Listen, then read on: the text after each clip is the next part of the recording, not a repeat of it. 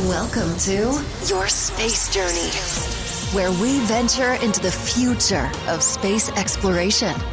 Your journey begins now. All right, buckle up everyone, because today we're taking a deep dive into something seriously futuristic. Oh, I know what you're talking about. Yeah, the next generation of Starlink satellites. Yeah. And how they're going to completely change the internet as we know it. I mean, Starlink is already out there making waves, right? Exactly. Over 1 million locations are already hooked up, especially in places where getting online was like a distant dream. Right, but now they're talking about internet speeds 10 times faster. 10 times? That's insane. My brain can barely comprehend that. Well, get ready, because it's all thanks to these new mega satellites. Ah, so that's the secret sauce. Bigger satellites equal faster internet. Well, it's not just about size. These things are so massive that they need SpaceX's Starship to launch them. Oh yeah, Starship. That behemoth of a rocket. It's like 121 meters tall. Think 2 Falcon 9 rockets stacked on top of each other. That's the kind of power you need to get these super satellites up there. And it's not just powerful, it's reusable too. Exactly. They even caught the booster back at the launch tower during a recent test. Wait, they caught it? Like a giant rocket frisbee. Pretty much. It's all about making space travel more efficient and sustainable.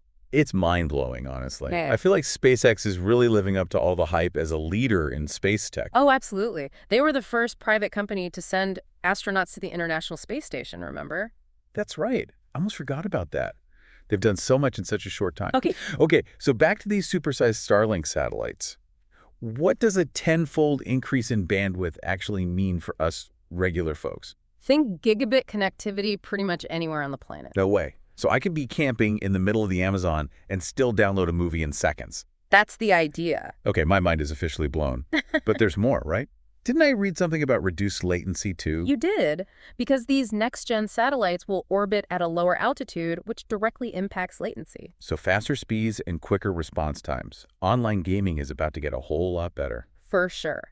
And think about video calls or any application where every millisecond counts. It's a complete game changer for anyone who uses the internet, which is, well, pretty much everyone these days. And you know what I find really exciting?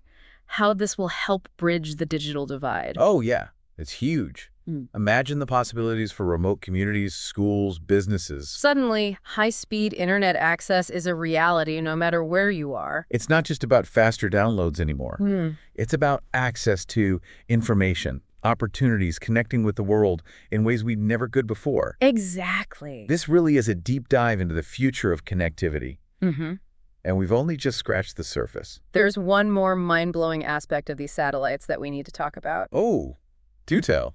Well, it has the potential to revolutionize the way we connect even further. All right, you got me hooked. Don't leave us hanging. All right, welcome back. Before we jump into the really crazy stuff, let's quickly recap. Oh, yeah, good idea. We've been talking about those next-gen Starlink satellites. The ones that are going to give us internet 10 times faster. Exactly, and way less lag. And that need a rocket the size of a skyscraper to get into space. Ah, right. But you were about to tell us about something even more mind-blowing. I was, and it's all about your cell phone. My cell phone. What does my cell phone have to do with giant satellites? Well, get ready for this.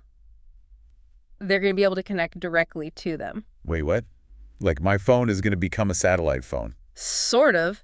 SpaceX is working with T-Mobile to create a system where Starlink satellites can talk directly to your phone. So even if I'm in the middle of nowhere with no cell service? You could still send a text or make an emergency call. No way. That's like having a cell tower in space. Exactly. This is seriously game-changing. Think about people in remote areas, hikers, emergency responders. It could save lives, honestly. Okay, so how does this even work? Is it magic?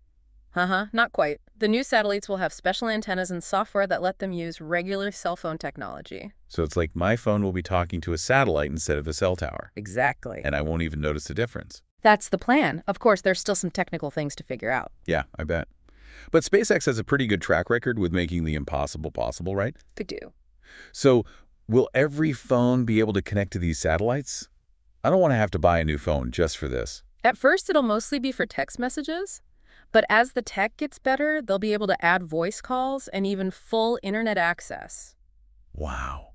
Imagine that, having internet on your phone anywhere in the world. It's pretty wild. But what about other phone companies? Are they going to be left out? Actually, SpaceX wants to work with other carriers on this too. They're not trying to keep it all for themselves. That's right.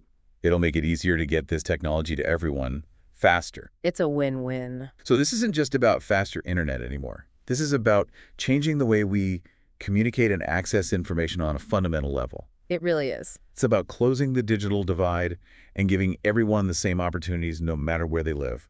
This has been an incredible conversation so far. We've talked about super fast internet, satellites talking to our phones, and connecting the entire world. Pretty amazing, right? It is. Yeah. But with all this exciting stuff, we also need to talk about the potential downsides. Oh, yeah, of course. I'm talking about things like light pollution and all that space junk. Yeah. We can't ignore those concerns. Definitely not. We need to look at the big picture and be responsible about all this. Right, because progress is great, but not if it comes at the cost of our planet and the environment. Absolutely. And we'll dive into those concerns when we come back. Sounds good. So stay tuned, everyone. We'll be back after the break. If you're enjoying this interview, be sure to subscribe. Thanks for listening. Okay, so we're back and ready to talk about the not-so-fun part of all this space tech. Yeah, we got to be realistic, right? Exactly. Like, what about all the light pollution from these satellites? I know astronomers are a little freaked out about that. I can see why. Imagine trying to study the stars and having all these bright streaks messing up your view. Right. It's like trying to watch a movie with someone constantly shining a flashlight in your face. Pretty much. But the good news is SpaceX knows this is an issue, and they're trying to fix it. Oh, that's good. So what are they doing? Like painting the satellites black? Well, kind of. They're testing out special visors that block sunlight, and they're even working on making the satellites themselves darker. So, like stealth satellites. That's awesome. It is pretty cool. Plus, they're adjusting the way the satellites are tilted to reflect less light back at Earth. Okay, that makes sense. What about space debris? Isn't that a huge problem with all these satellites going up? It's definitely a concern. But again, SpaceX is trying to be responsible. How so? Their Starlink satellites are designed to basically self-destruct when they're done being useful. They burn up in the atmosphere so they don't become space junk. Oh, wow. That's smart. Like a self-cleaning oven for space. Exactly. Plus, they've got collision avoidance systems on board, and they're sharing data with other space agencies to prevent accidents. So it sounds like they're really thinking about all the angles here. They are. They're even talking to scientists and sharing data to make sure everyone's on the same page. That's good to hear. It's a reminder that progress isn't just about cool new tech. It's about being responsible too. Absolutely. We got to make sure these advancements benefit everyone and don't mess up our planet or space in the process. Well said.